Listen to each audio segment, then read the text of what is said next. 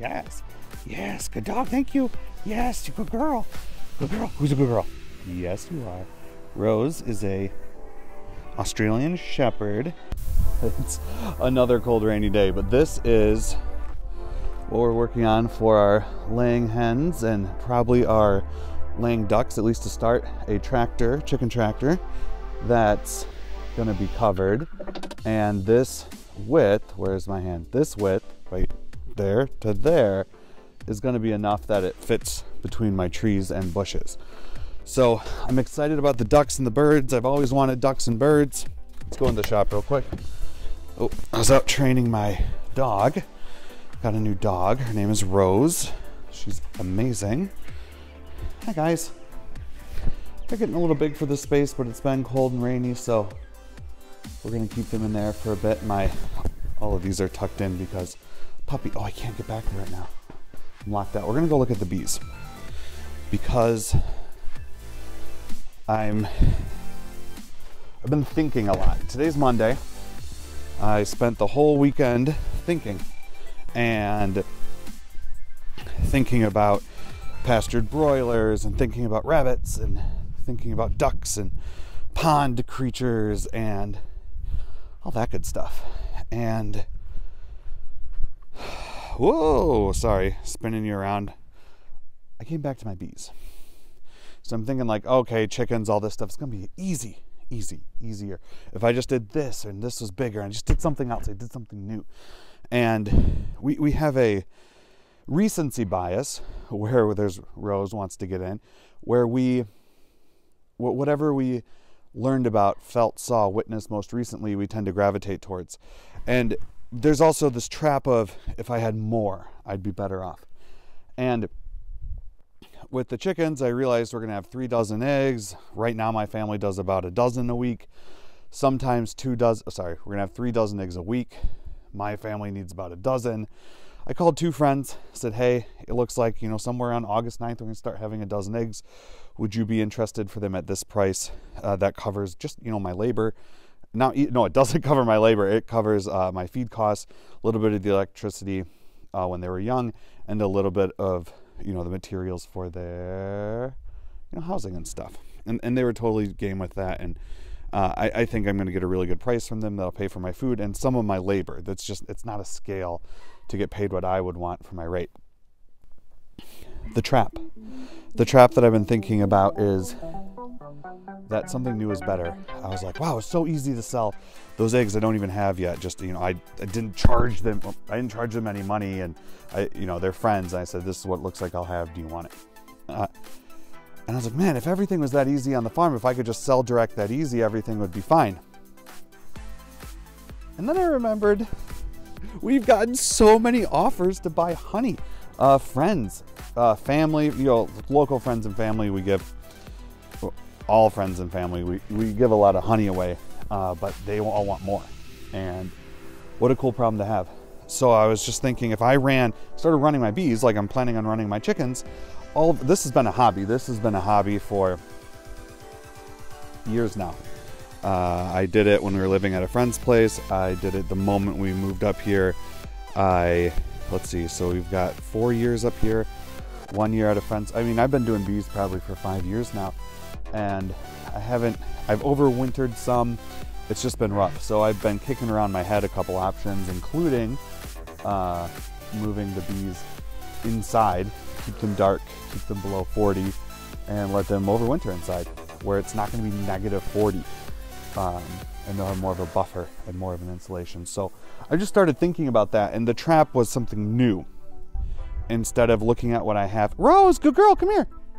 Instead of looking at what I have and making it better, smarter, looking around me and thinking about what can I do with what I have. Come here, love. Hey, here comes Roro. Good girl. Good girl. Yes, good dog, thank you. Yes, you good girl. Good girl. Who's a good girl? Yes, you are. Rose is a Australian Shepherd. She is a miniature, but they don't look like small dogs to me. Miniature being like between 30 and 40 pounds, given her parents. So she'll be big enough that the eagles won't carry her away. Anyway, so that's what I was thinking about. This weekend was a a lot of thinking, a lot of family time, a lot of reflecting. You know, I've got tons of trees, over 100 nut and fruit trees now. Definitely well over 100 bushes, currants, fruit bushes, gooseberries. We're doing elderberry, goji berry, let alone all the wild stuff. And so, you know, I want these new things. I want all this other stuff, but keeping it simple is even more important. And after rewatching Joel Salatin stuff and re-looking at Jeffrey Lawton and the permaculture principles and all that, you know, the thing that would make this most permanent is, you know, having a source of funding other than an off the farm job. So those are just things I'm thinking about. I'm going to double down on getting my bees right and slow turn, getting my rabbits right. And, you know, maybe these will just become gutter systems for now instead of, good girl, come on, aquaponics. So anyway, just thinking out loud. We already have a lot going. In the big barn, I have a, I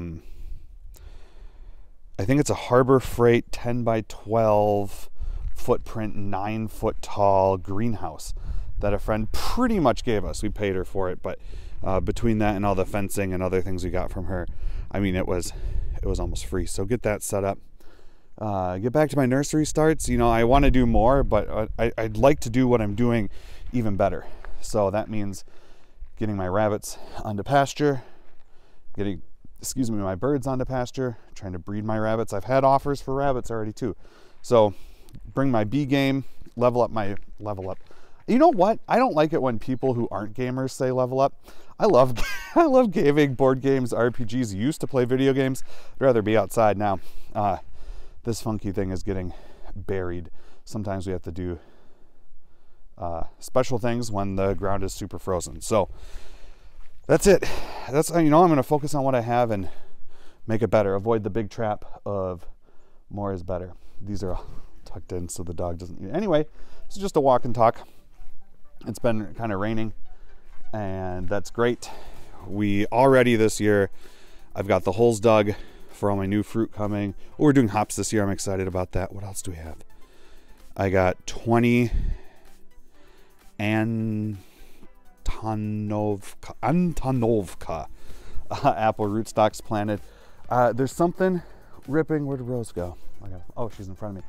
There's something ripping through my buddy's orchard nearby that really looks like fire blight.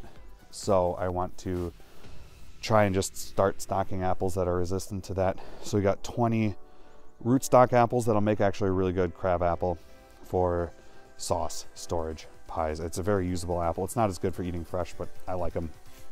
So we got those. I planted 10 chestnuts and we got a Beacon, a Wodars, a Zestar, and Harrelson apples, cultivated grafted apples on a nice hardy, full, standard cold hardy rootstock. Oh, my screen just flickered. Wonder if that was a raindrop. So we got a lot done. I want to get fencing redone around the field. Nothing fancy, very simple, just deter the deer out of there. I'm probably gonna let the deer prune my trees up to that, 5 foot mark or so, because that actually helps with when the raindrops fall off the apples. It can hit the fallen leaf with I don't remember, one of the fungal spores, and that drop hitting it poofs up about 4 or 5 feet. And so if you just prune your lower branches up, it's going to be more work for me, obviously, to harvest them, but it's going to be less work to maintain them, which is definitely a goal. And then less worry about deer. So I'm going to get the dog back inside. Who's a good girl? She's just staring at me. And yeah, that's what I'm thinking about. So get really good with the bees, get really good with my rabbits. First year with chickens. I got some ducks. I'm going to meet with Dakota Cohen and talk about ducks, so I'm super excited, and how to best leverage our water resources without the bald eagles and osprey and Harris hawks and foxes and mink and fishers and weasels and pine martens eating all my stuff. So we'll see what he suggests. I need to redo some front landscaping here, but I'm glad to be outside. Oh, and nitrogen fixing trees. Started a ton of honey locust, thornless honey locust. Started a ton of sea berries. My aronia seedlings are doing great. Planted, well, started. I don't know if the stuff I planted is going to survive. We've had snow multiple times here at the end of April. Asparagus, rhubarb we got in the dirt. And yeah, and I have almost all the annual plants I want to grow.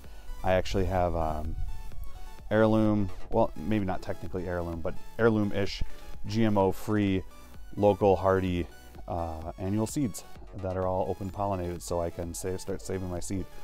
Anyway, I'm gonna let Rose in, let you get back to it, but that's the game plan. Later.